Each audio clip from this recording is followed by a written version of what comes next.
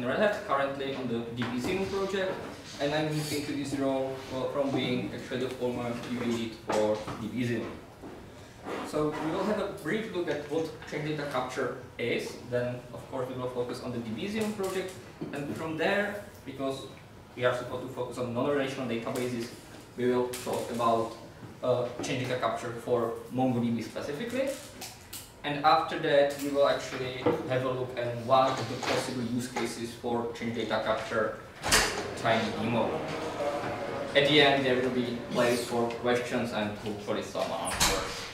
So, what it is change data capture? I very much like this definition that change data capture is a process of recognizing changes in a data system and their delivery to some downstream consumers so that these consumers can take actions based on these changes. This diagram actually portrays one of the variation of change data capture. This is based on mining of the transaction log. Is somebody here who doesn't know what a transaction log is?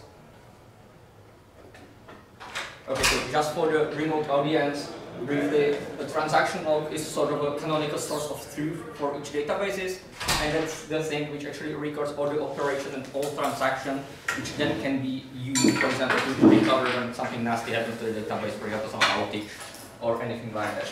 So we have database and we have some users which are actually executing all your regular create, update, delete operations and modifying your data.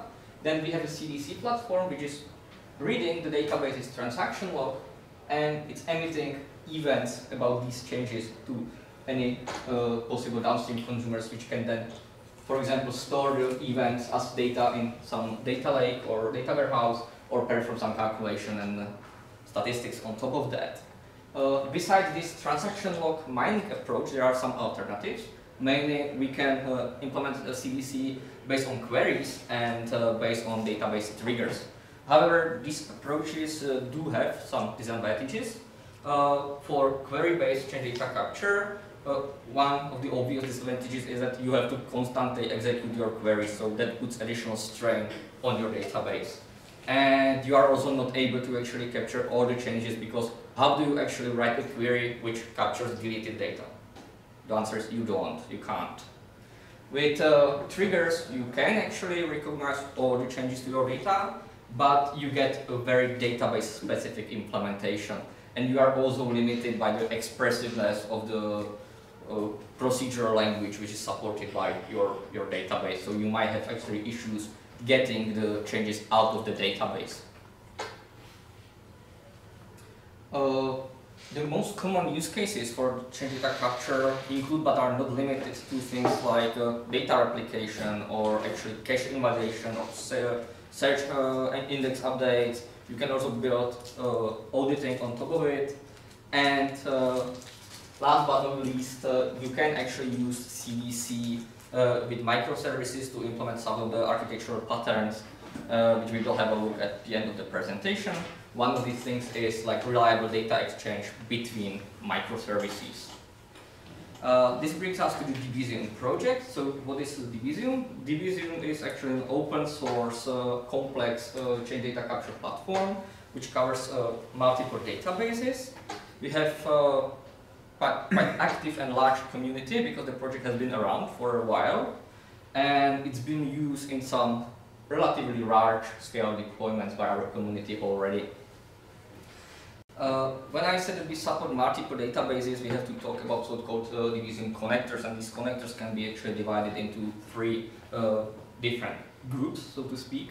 First, there are the core connectors. These are the connectors which are, the source of these connectors is actually part of the main Debezium repository under the Debezium organization, and these connectors are developed, maintained, and supported by the core Debezium team. Then we have community connectors.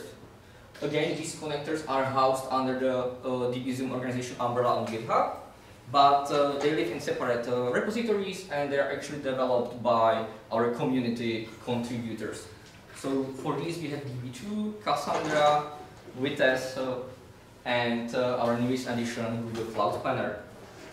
The third group, which for me is probably the most valuable one, are independent connectors. These are connectors built by completely third parties and different companies outside of Debezium team and Red Hat and everything.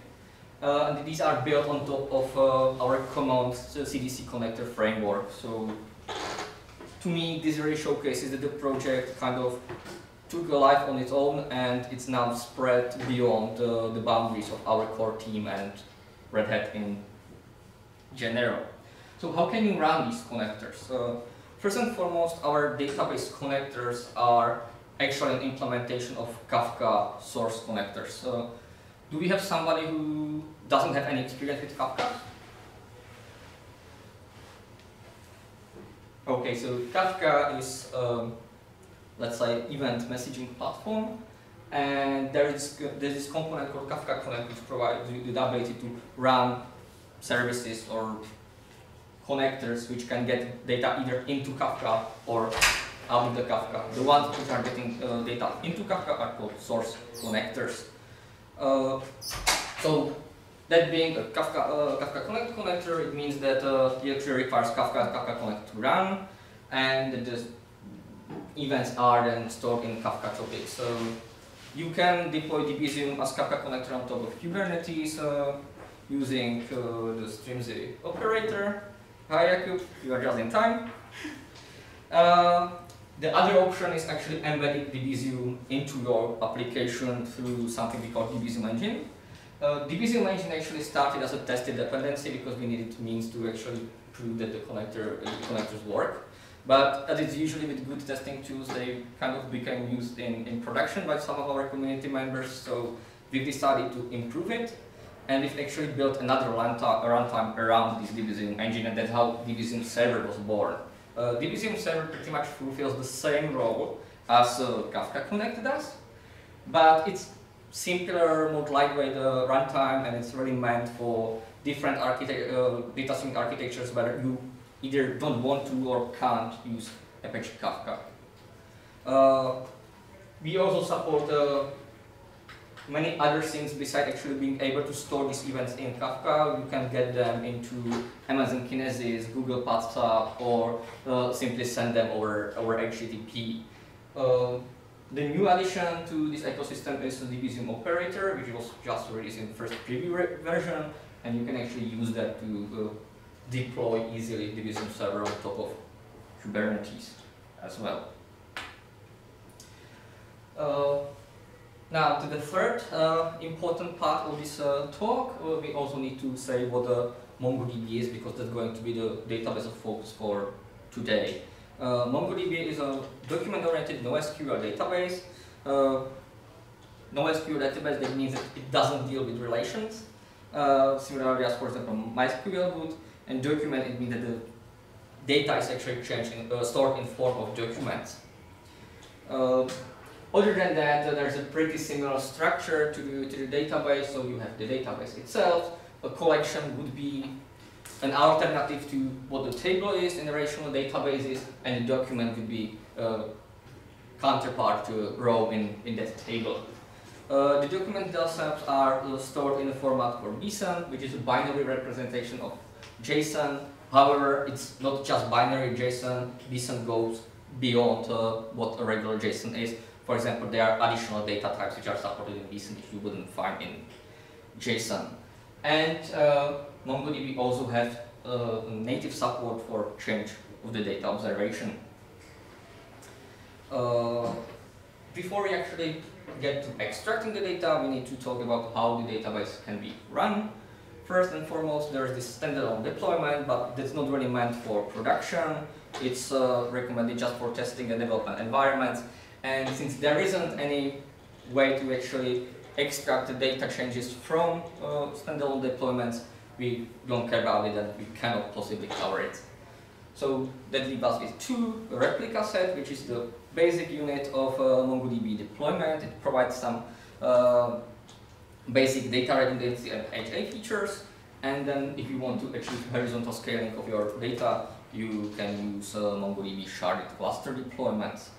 The primary one is a replica set, as I already said, and it's a typical primary secondary topology where you can actually see that we have a client, and first of all the writes are always directed to primary, which holds the data, and the data is replicated to secondaries, which act first as a data replicas, and second they can actually take off some of the load from primary to support reads from the secondaries. So that's the basic topology.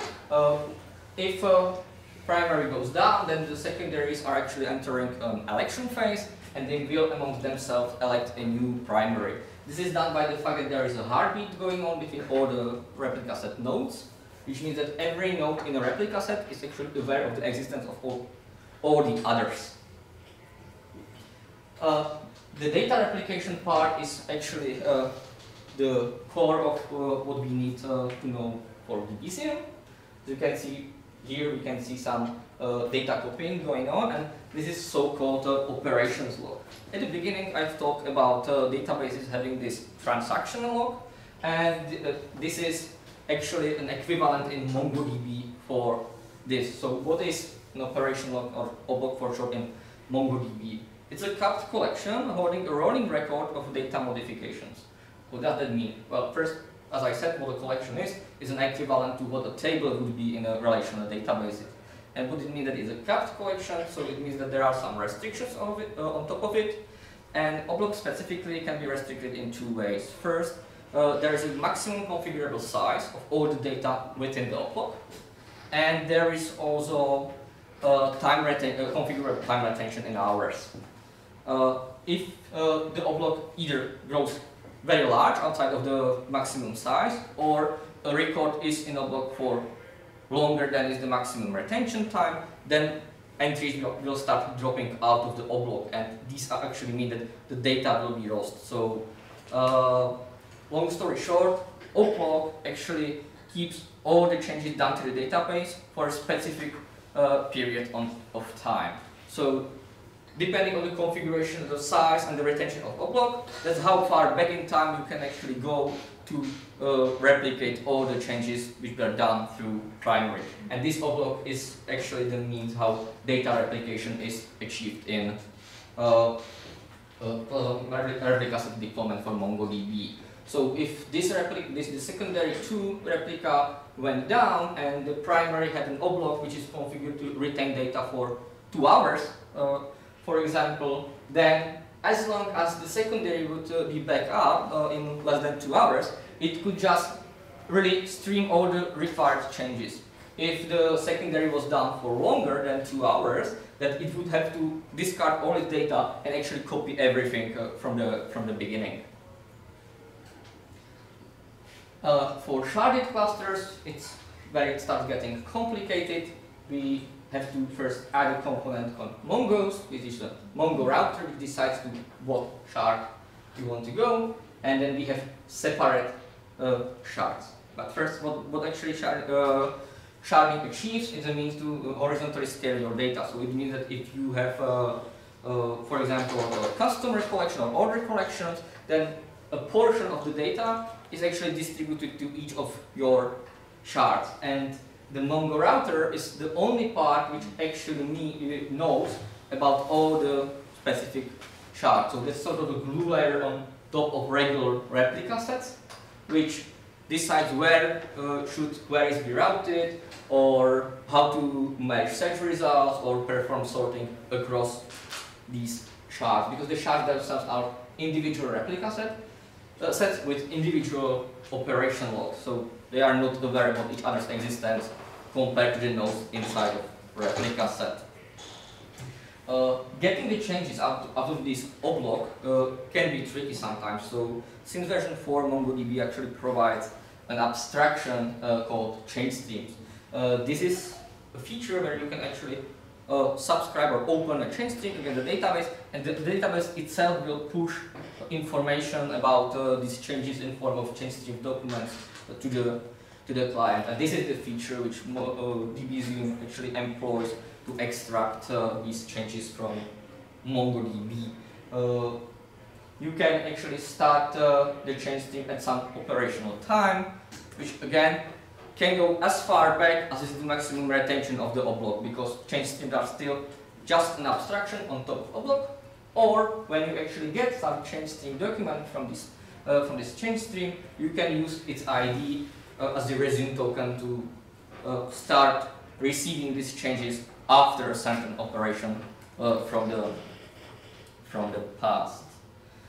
How does the entire change extraction process function with Debezium? Well, first in Debezium we have these two phases. First phase is something we call snapshot.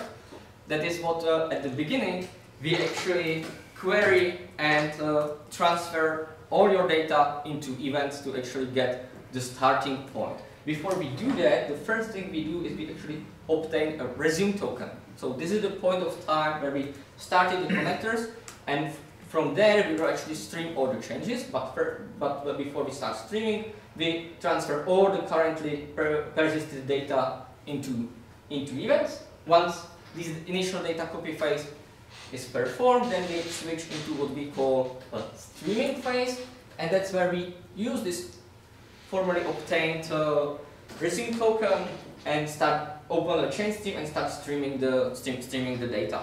With each change document we receive from the open change stream, we do two things. First, we actually transform it into event and we deliver it into the sink, which could be Kafka, Redis, HTTP, Google PubSub, or any other messaging system we support. And we also store the resume token for this particular change into our offset storage, so that in case there is an outage, for example, there is a connection loss to the database, we can resume streaming from that point of time. Once again, I've mentioned change streams being an abstraction on top of operational logs, so that means this offset can be at most as old as is the maximum retention time for change streams. In case you actually, for example, have an outbox which retains changes for 2 hours and your connector is down for more than 2 hours, then when you restart the connector, depending on configuration, the entire process will happen from the beginning, and you will again have to undergo the initial copy of the data, because otherwise you would be risking data loss, and this is something we cannot guarantee. Or we cannot guarantee, don't want to, we want to guarantee the opposite, that you don't lose events. It's a bit more complicated when we get to sharding, because in this case we have two options how to actually extract the data. In both cases we are opening change streams, but in the so-called replica set connection mode, what we do is actually, in order to achieve higher throughput and higher performance, we open an individual connection to each of the shards within the sharded cluster. This has the advantage of having larger throughput because we stream changes down to each of these shards separately, but it also means that we can never actually guarantee, for example, the order of changes performed across these shards. We guarantee it always if there is for example, if there is a new entry which we are observing, we can guarantee that all the changes will be in the right order for one specific entry, one specific document. So you will always get creation first, then there will be modifications in the right order, and if you delete it, it will be always at the end. Is there a question in the background, or? Okay, so we can guarantee the order of these changes for one particular document, but we cannot guarantee the order across documents, because there is no means of actually knowing for Debezium whether a change in shard 2 occurred before or after a change in the shard 1. We can have these guarantees in the other connection mode for sharded cluster, which is called sharded. In this case, we open the change streams against the Mongo router, which glues everything together, because the Mongo router in turn opens change streams to each of the shards, and it performs a synchronization and it orders everything as it should be. But the price for it is that there is some overhead, and then there is some delay before you actually can get these changes from all of those shards. So this is all a theory, but let us look at how we could actually approach some practical problems using Debezium and MongoDB. So Imagine we have a simple order service which needs to do two things. First, we need to store an order, and we also need to send a message to another service called shipment service. And we need to do all of that reliably. What's the problem? Well, dual writes are prone to inconsistencies. So if you want to guarantee that we do both of these things, what's the first solution which comes to your mind? Any ideas? Well, at the same time. What? At the same time. Yeah, well, not at the same time, but sort of both or none. Yeah. You have to guarantee that both succeed. Well, distributed transaction and two-phase commit would be an option, but first of all, you may not want to use distributed transaction. And for example, if the system where you want to send the message is, for example, Apache Kafka, it may not even support it. So how do you actually ensure that if you store the data in the database, then the message is always delivered as well? The solution is something called outbox pattern, and it starts with actually eliminating one of these external systems. And since the database belongs to the service, the one system we eliminate from this process is sending the message, or eliminate, we move it somewhere else.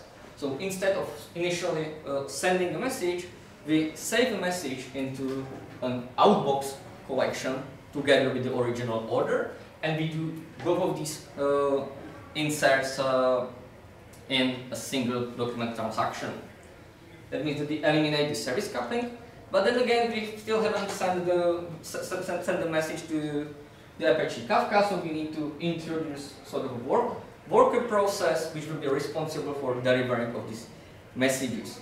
The way it will look like is that we will have this order service that stores both the order and the message, and then we need some thingy which will read these messages and guarantee that they get delivered into Apache Kafka. So what's the process for the worker thingy to actually send the message? First, it needs to poll the collection and check if there are any unprocessed messages.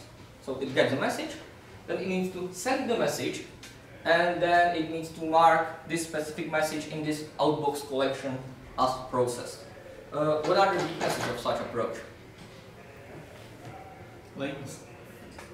Yes, you cannot guarantee that you actually do this near real time, and then you again are polling the collection, so you have a similar problem as you would have with the query-based change data capture approach, and you can't really solve the fact that in order to reliably mark it as processed, you would have to again do both of these in transaction, the sending of the message and marking as process. This is something which cannot be solved, so the best we can do is actually have at least one guarantee.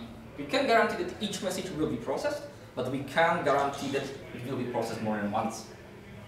And last by no means least, if you are the developer who is supposed to implement this pattern, then it requires a boilerplate. You've gotten from sending a message to implementing an entire worker process which has to query a database, send message, and ensure that it does it reliably. That seems like a lot of work.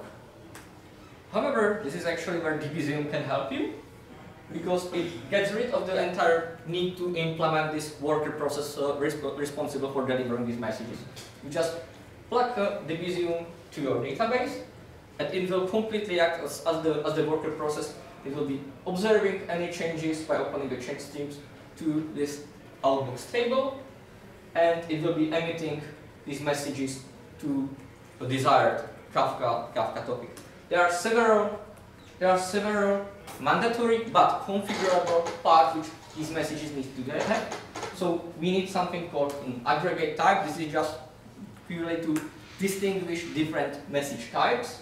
Then we need some ID of the related object to this message, and then you need to provide some payload, which is any data or non-data which you wish to send with this message. Then there are additional fields which you can add as you wish. For example, in this case, I have a field called type, which distinguishes the type of the event. Let's demonstrate with a simple demo. So first of all, I have a local Kubernetes cluster running where I have three things. First, I have a Kafka deployed through the string operator. I have some tooling image which provide us with things like Kafka Cat to actually have a look inside the Kafka topics, and I have a Mongo database running, and I also have a database operator. First thing I'm going to actually do is deploy Debezium, and before that happens, we can actually have a look at what is the configuration. So this is the configuration for Debezium, and we can see three important parts. First, we have this sync configuration portion, which says that we will be actually sending these events to Apache Kafka. If we wanted to, we could replace this Kafka configuration with, for example, Google PubSub, and the messages will be emitted to Google PubSub. Then we have this source configuration, which just unsurprisingly configures a MongoDB connector because we want to extract these changes from MongoDB. And the most important part for us is actually this transform part, because the outbox pattern support is implemented as data transformation. And it's again really simple. It just says that we want to use this Mongo event router. This is a configuration to which topic we want to actually send these messages. So in our case, it will be events dot and then a name which we will configure as the aggregate type. Then this additional configuration just says where the type field should be placed, and that we kind of want to unwrap our data to actually get rid of some Debezium format envelope which we are using for other messages. So in the meantime, it looks like Debezium actually started. So first we will actually simulate what a service would do with the data. So we will open a Mongo shell connection, and we will just demonstrate that there is no outbox collection yet.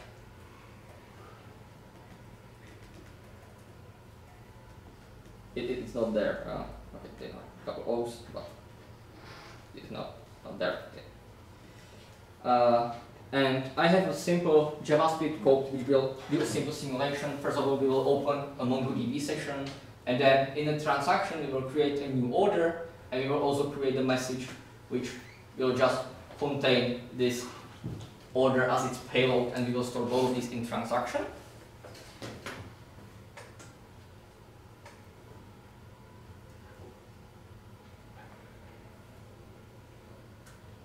So now we've stored it, and we can have a look into Kafka and see whether we've actually received these messages. I will just connect to Kafka. I want this mode. I want it unbuffered, and I want a topic. I want it to go from the beginning, and I've got a topic named events order.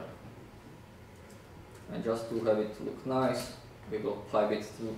Yeah, and so we can see that we've received this message, which in this case we are able to show just the payload. But if we looked at the entire Kafka message, including the message envelope, then we would get a slightly different output.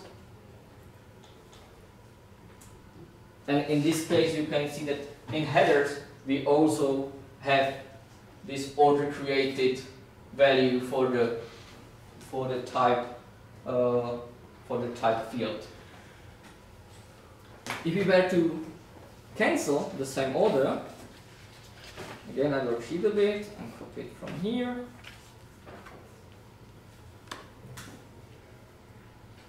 then you can see that we actually received another message, and in this case the payload is empty because we haven't stored anything. In this case we are just cancelling the order. So the takeaways from this is that CDC is a quite useful tool in event-driven architectures.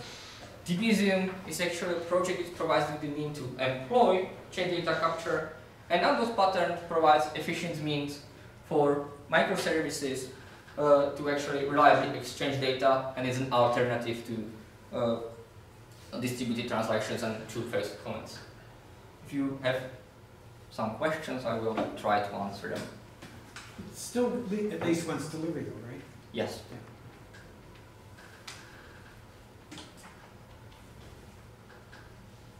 Anything else? Although specifically with Kafka, and that's something Vojta here would know more about, there is now a possibility to have exactly once, right? Yeah. But that's specific for Kafka at this moment, because Kafka is the one doing the deduplication.